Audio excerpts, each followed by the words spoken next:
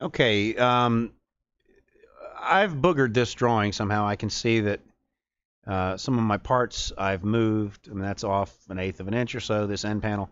So everything was supposed to be datoed in and clean. So I'm going to just quickly show you how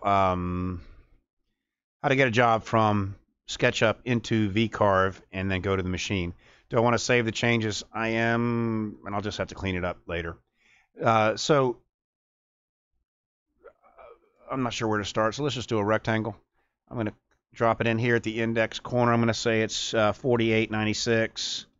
I'm typing those values in. You'll see them come in down here. 48,96, enter. I'm going to do P for push, pull it up, and do 0.75, and that's the thickness of my material. And so I have a part there, a piece there. Now, I want to keep this thing all together, so I'm going to double click on it, click, click, and it selects the whole thing, hit the right button, and make it a component, and I'll call it a full sheet. You don't have to name them, but you might as well. And then I'm just going to do a couple different operations so you can see how it works. I'm going to do a rectangle. I'm going to double click on this to get in it. You see it highlight the box because what I want to do is associated with this piece, not with another piece, or I'm not going to build another piece coming off of this. So I'm going to do an R, and I'm just going to do a rectangle that is something like this. I let go of the mouse, and then I type in 0.75, comma 48, enter, and it's the wrong way. So I do, without changing anything, I do 48, comma 0.75, and that's the way I wanted it to be. And it's now that's a drawing that's on top of that top surface. And I'm going to make this a dado, so I'm going to double click on inside there, do P for push pull, and I'm going to push down 0.25. So I've got a dado in there. I'm going to come all the way out,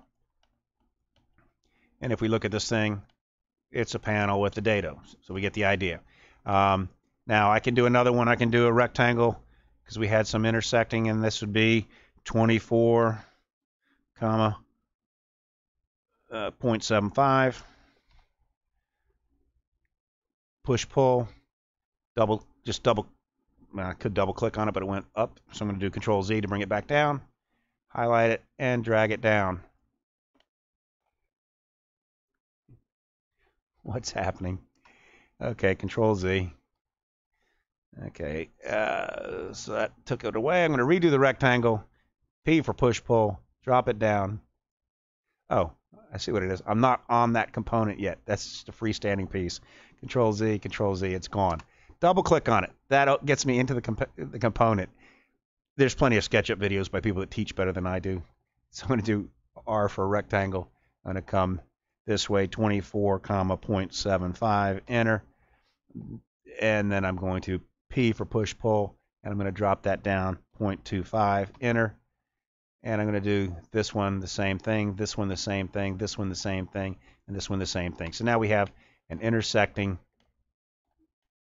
point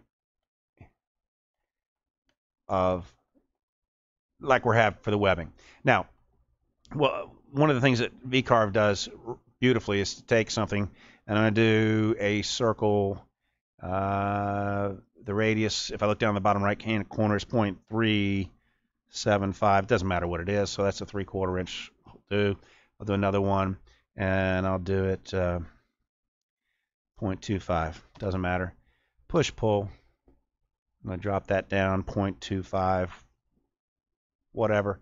And this one I'm going to go all the way through. I'm going to push it down to here, and it cuts all the way through. Okay. I'll do the same thing with this one. These are like the indexed threads on the insert threads on the previous drawing. Now, these were on top of the intersection points of the webbing, so that I could put an insert thread in there and then drop in indexing jigs if I need to. May not need to. It just gives you another option. So I'm going to get out of that component, and I don't know why it's this color. What's going on there? There's something odd with this longer one, but I'm not going to worry about it. I'm going to save it. File, save. I'm just going to call this EJS under my documents. And then I'm going to go into SketchUp. Into VCarve. And we'll say File, New. If you want to save changes, this is a 3D piece I was going to cut. And this is going to be 4896. Sorry, I'm not paying attention. 48 tab 96 tab 0.75 enter, and then I want to open up a drawing, and this is so there's EJS SketchUp, and this is what SketchUp does. It's great, and take circles and make them circles. In SketchUp, they're a series of dots around in a circular pattern with straight lines between them, and so it would actually machine that, and so this way it'll fix the SketchUp stuff into real vector stuff. So just let it do it automatically. These are the default settings, and I'll tell it OK, and there we have it. Basically at this point I can go over, that's the geometry sucked right in. I don't have to do anything. I can make sure it's centered on the material. I'll highlight the whole thing. So it's highlighted what it just brought in, center it, and that fixed it onto the material properly. And that's it. I'm ready to go in and machine it. So I would say I want to do a pocket with a 1/4 inch depth of cut with a 1/4 inch tool, whatever. And I want to select what geometry I want to use. I want to use this. And then we have issues because it's selecting everything. So I need to ungroup things. I hit the right button to ungroup the objects back to the original layers. And now I should be able to just grab that and hold down the shift key, and if I undo that, so I'm touching these lines and deleting them, and that way this is all just one pocket now. So I cleaned it up a little bit, and I'll say okay, I'm going to just use a 1/4 inch tool. It's going to go one pass. I'm going to say pocket dados. I like to name the tooling operations a little better. Tell it to calculate it. It'll preview it. I'll reset the preview all, and there's the machining on it. I'll do the same thing with the circular holes, circular operations. You have a 3D view here, and you also have a 2D view. So I grab my geometry in the 2D view and then determine how I want to do the cutting. I could do this and do a profile cut on the inside, or I could do a pocket. It just depends on how you want to do it. So I'm going to do a profile cut. I'm going to come down the thickness of the material T plus 0.020 equals. So I'm doing the thickness of the material plus 20 thousandths into the spoil board. I will use the same end mill. I'll edit the number of passes. I don't want it to do 3. I'll have it just do 2. I could do a spiral input. I mean, there's all kinds of different ways, and I'm not going to get into the machining of it here. And I want that to be on the inside of that geometry.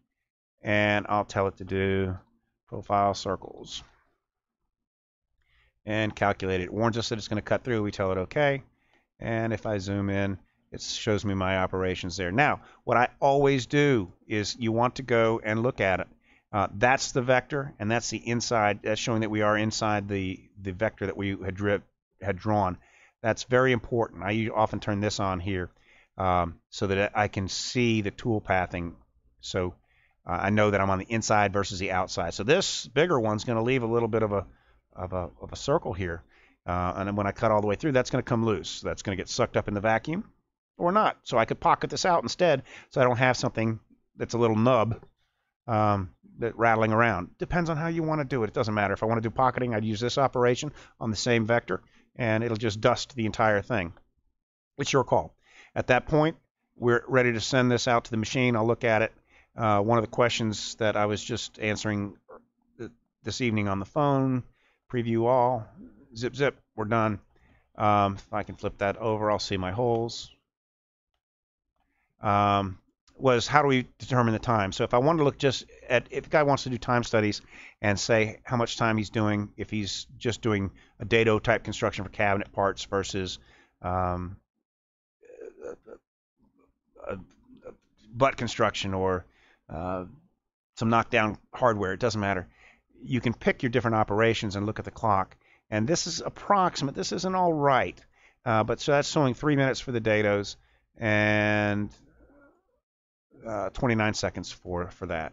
But you can start tweaking this based on your cutting speeds. If you print out. There's a worksheet that you can print out with this on a job sheet and keep track of it. And it'll tell you what it approximated and what the scale factor was. And so then you can say, nope, it was a little faster than that. It rather than take me a total of 3 minutes and 44 seconds, or you can break it down by individual operations. If it takes me less than that, I need to go play with these values up or down to get it to come out to the time that you want it to be. So at that point, we're done, and I would save the job. And this is the same tool, so I'd save the tool path. I'll just drop it wherever this was. So I'll just call it EJS GRBL output. My machine is not on right now, so I can't send it to it, but typically you would open up FileZilla or whatever file transfer program you have. This would be connected to the machine. I would go down to my documents. I'll just move up to documents, and boom, there's a file. I would grab it. I'm not going to install the new version right now. Just drag it over here, release it, and it'd be at the machine by the time I can get up out of my chair. So that's how simple it is to bring in something to VCarve, and that could be from Sketchup, it could be some STL files, it could be other 3D files. It doesn't really matter. There's all kinds of different ways to bring in certain CAD files, assign tool pathing, and there's some cabinet software out there that when it outputs it, it's going to have the dados in certain layers and the circles in certain layers, and you can automatically assign particular layers to a certain tool operation, and it comes in and it's got the operations already associated with it, so it's very powerful. But that's how we do a SketchUp to VCarve import. Be sure to call me if you have any questions. That's Eric Schiller at Yeti Tools Southeast. If you're in the United States, give me a shout at 205-871-6618.